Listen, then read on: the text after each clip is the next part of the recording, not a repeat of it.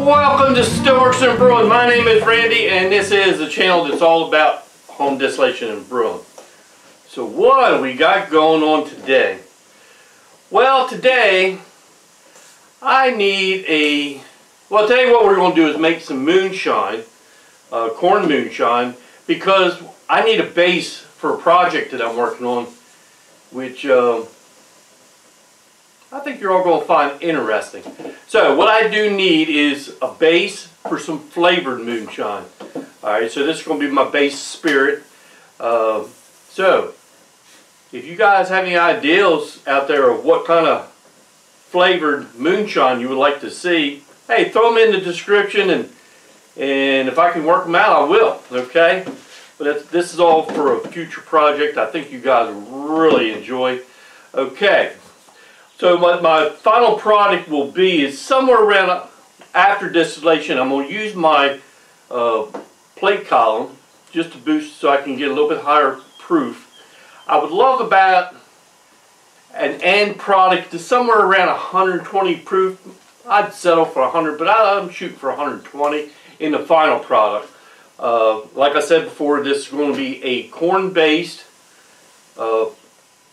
moonshine. I got 14 pounds of corn, and I got 4 pounds of malted six-row barley. Alright, so this video is going to be about making the mash, okay? And then, because we just can't squeeze it all in one video, right? Okay, so what I got going on is I got me 5 gallons of water. I'm going to heat that up to boiling, and while we're doing that, I'm going to get my corn milled up. Okay, so let me get that done, and then we'll be back. Hey, so where are we at? Well, we got all our corn milled. Okay. And why do we mill the corn? Well, the main reason we mill the corn is because if you take a kernel of corn, it's got the hard shell on the outside. Well, we can't really penetrate that hard shell very good. We want that stuff, the starch that's inside that kernel, we want to try to get to that, because that's where we're going to eventually get our sugar. We're going to convert that starch over into sugar. Okay, so we crack it open to help release it, and then the next thing we do to get that starch released is we cook the corn. Okay, so I've warmed up hot water. It's boiling. We're going to mix it with the corn and the water together. And what it will do is it'll gelatinize, hydrogenize that corn to get that starch out of the shells, so that we can use the enzymes that's in the barley, and I might use a little bit of high temperature enzyme too to help out to convert that starch over into sugars. So that's what we're trying to get to. Okay, so I got water boiling here. I'm going to add it to my mash tun, and basically the mash tun is just to store heat. Okay, so let me put some of that over into my mash tun, and what's the exact amount? Well, I don't really know. Let's put a few gallons over here.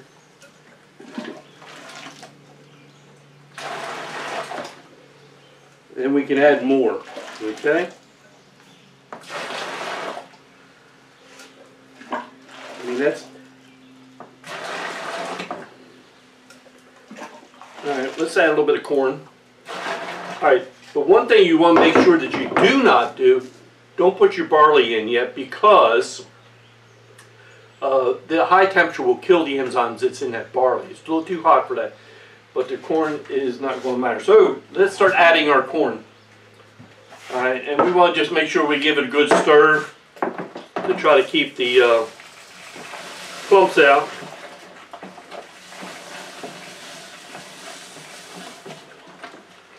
There's the first container. This smell is always so fantastic though.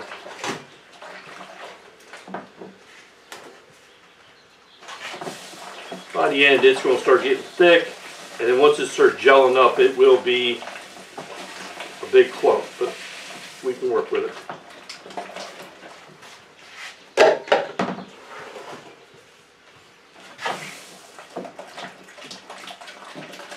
Yeah, just keep stirring it. Because if you get a dry spot, we won't get no sugars out of that dry spot. And that's, we want them, I shouldn't have said sugars, I meant starches. I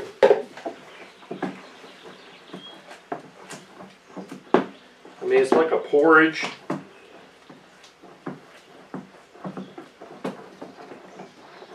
Let me add a couple more dips of water. I mean, you can cook the corn in a pot. I've known a lot of people do that way. But I found this just works good, and then there's no chance of me of scorching it. You know, scorching is terrible. Alright, what do we got now?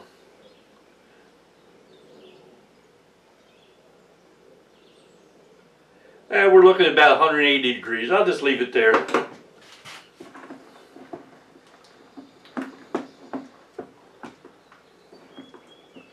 Actually, no, I will add them.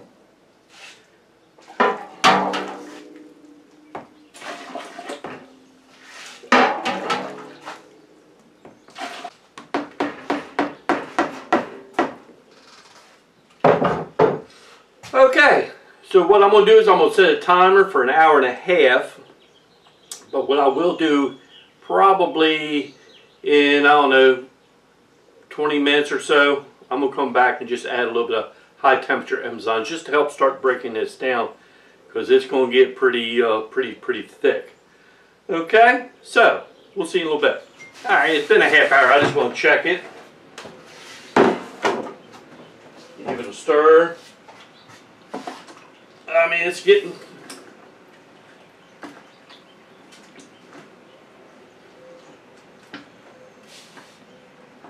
it's getting thick. Okay. I want to double check my temperature. And we are looking at... it's 175. Okay. So what I'm going to do is I'm going to add in, according to the directions of high temperature enzyme, it works between 150 and 190, and it suggests 2 teaspoons per 5 gallon. Okay, so let's put 2 teaspoons in.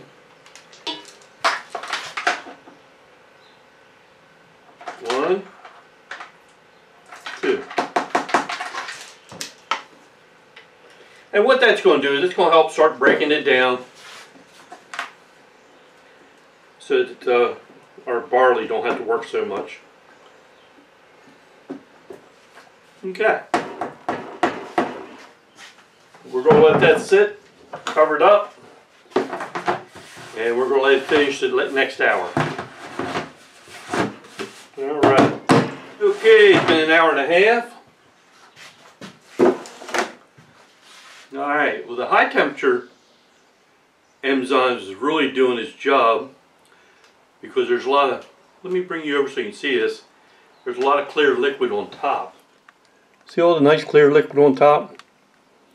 Okay, so that means the high temperature enzyme is doing its job. Okay, so what I'm going to do now is we're going to mix in our 6-over barley.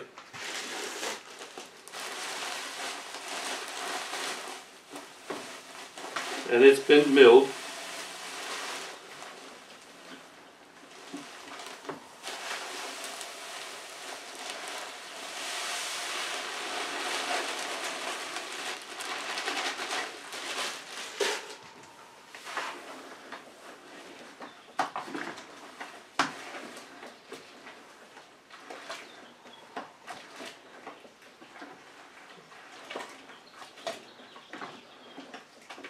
Give it a good stir. And I did check my temperature. It was below 155. I'm going to recheck it though. 158. That's perfect.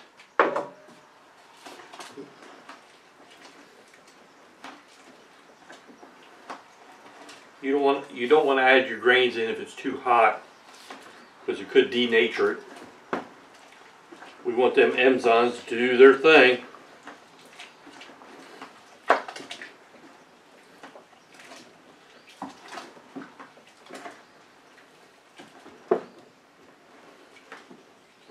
Alrighty.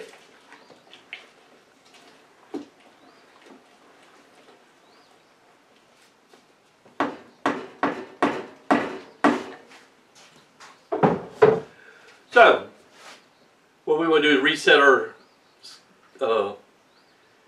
time to another hour and a half, and just let them enzymes do their thing, and then what we're going to do is I'm going to use my sieve, and we'll put this into a fermentation bucket. And okay, it's been an hour and a half. I'm sure this is done, but you know what? There's one way to check to make sure that the conversion is done. We'll give it a little stir.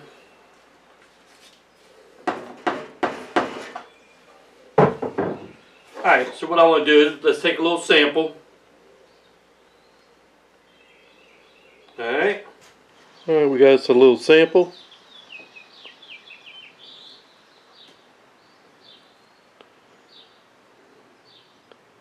I think we can leave that sit for a little bit longer. It's almost, but not quite. Let's try this again.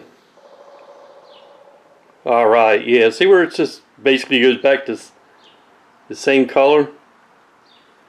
No black at all. So that means all the conversion is done. Conversion is done. I got my sieve bucket here. The bucket, I got a bottling bucket. It sits on top of there, and I'm also using a grain bag. So, all I got to do is dip the mash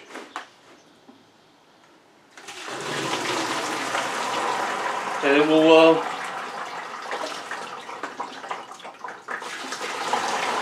give me some good clean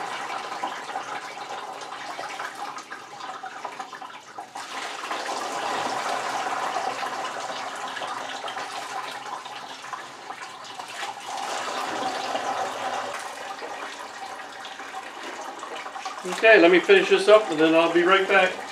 I just recap how my system works. I pour everything, all my grain into my sieve.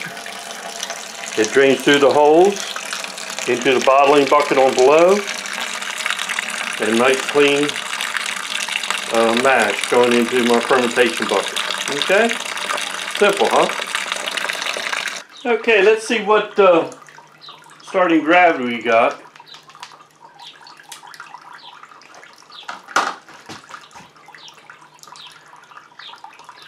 1.080. Okay.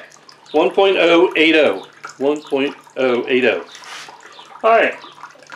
Grains are just about done draining. I'm going to let it sit there and drain for a couple minutes. I'm almost to 6-gallon mark on my fermentation bucket. And then we'll move to the next step, okay? Alright, let's see what our pH is. 5.8. No, 5.8, you know what? I'm going to leave it right there. I'm going to leave it right there. Okay, so I checked my starting gravity, specific gravity, and that was 1.080. Very good with that. We did check our pH, and it was 5.8, I believe. Wonder what it was? Yeah. And I think I'm going to just leave it there. But if I wanted to make it more acidic, lower the pH, I would add some citric acid. But if I wanted to raise the pH, I could add baking soda to adjust that pH if I wanted to. Alright. So what do we got next? Alright, the very next thing to do is I need to check the temperature. I'm going to bet it's going to be a little bit too warm to put in my yeast. Yeah, it's 117 degrees. So what I'll do is I'm going to just put a lid on, put it in the fermentation room, and after a while I will pitch the yeast. And after that, 7 to 10 days, it should be ready to run. Okay? And like I said before, this is a base for moonshine.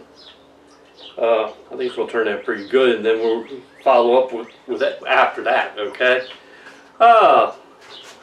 Okay, so in the next video, what we're going to do is we're going to distill this out, and we are going to use my 2-inch, let me put it up the right way, bubble plate, because like I said before, I want just a little bit higher proof, and so I will cut it down to somewhere between 120 and 100 proof, okay? And we're going to, like I said before, we're going to use this as our moonshine base. I do have a project coming up that I needed it for. I am going to make some flavored moonshines. It seems like a lot of people like that. So, if you have any ideas of what flavored moonshine you would like to see, hey, please put them in the description box, and we'll pick some out and we'll do some of them, okay? Let's see what else. Hey, if you like this video, please hit that subscribe button. Share, might as well hit that notification bell, birds, and share us with your friends. Give us that thumbs up if you like it, and please leave a comment and I'll get back to you, okay? And the last thing I got to say, hey, thanks for stopping by, and we'll see you next time here on Still Works and Brewing. Cheers, everybody.